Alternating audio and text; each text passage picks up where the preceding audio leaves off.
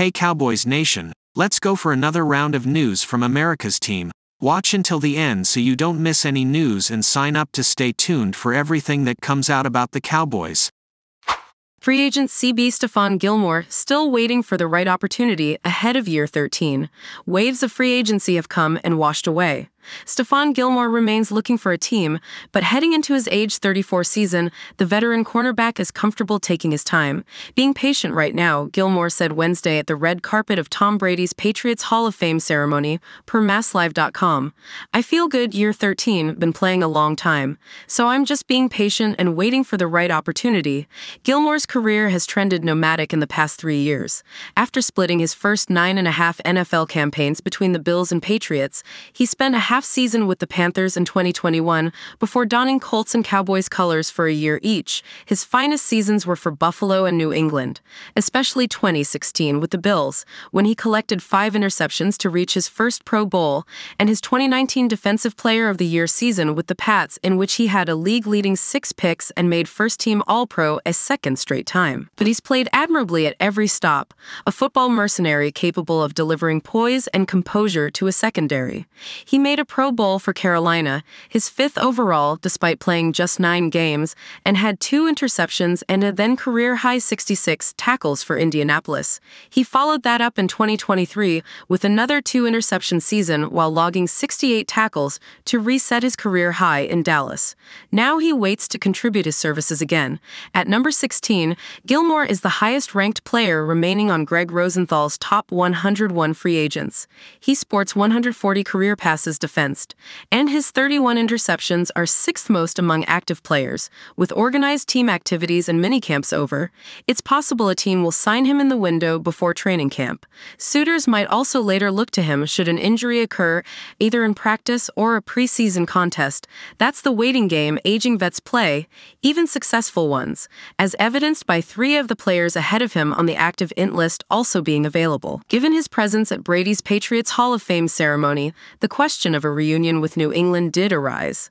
Although the two parties experienced a contentious end, and Gilmore noted he's not had contact with the Pats this offseason, he didn't squash such a possibility. "You never know," he said. "I'll weigh any options.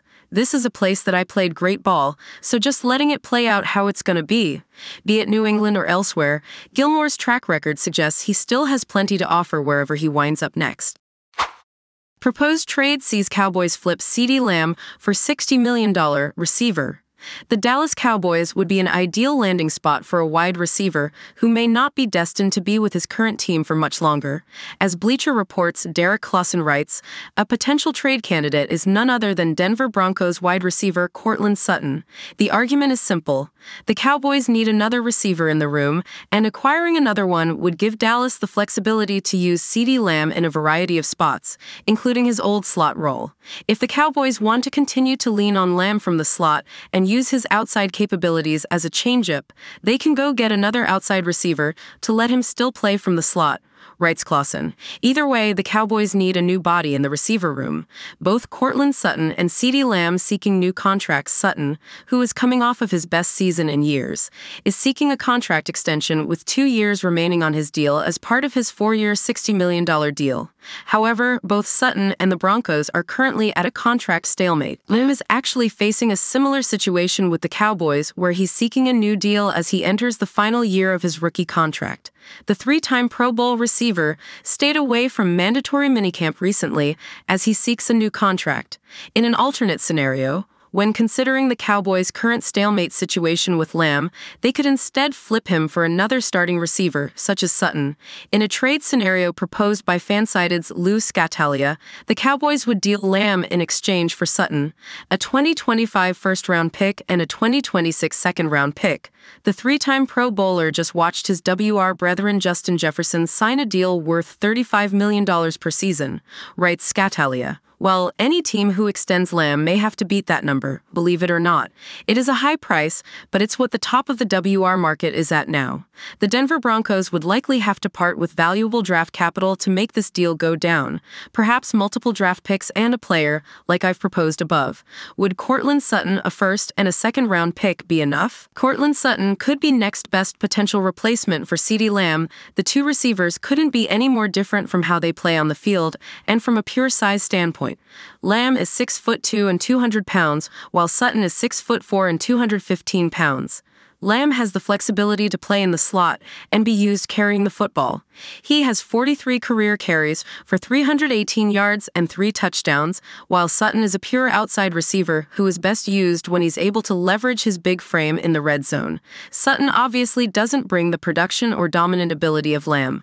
The former had 772 receiving yards in comparison to the latter's 1,749 yards, but he would be the next best option if the Cowboys did decide to part ways with Lamb, especially given Dallas' current lack of depth of wide receivers beyond Lamb and Cooks. Jalen Tolbert and Kayvontae Turpin project as the next best receivers.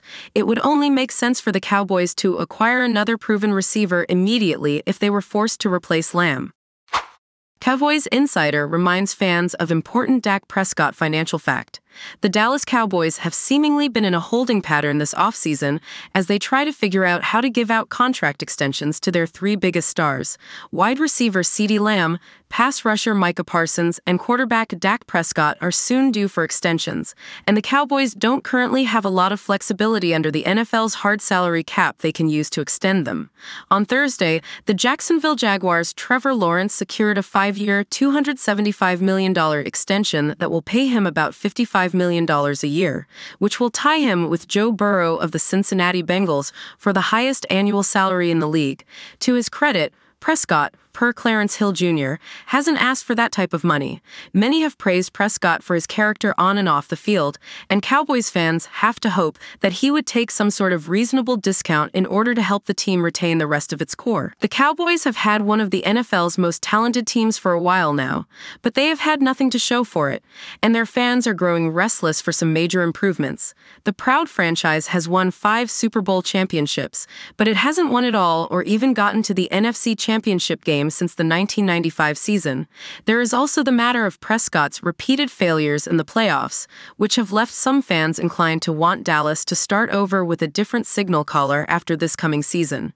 Unless he gets an extension soon enough, Prescott will become a free agent in the spring of 2025.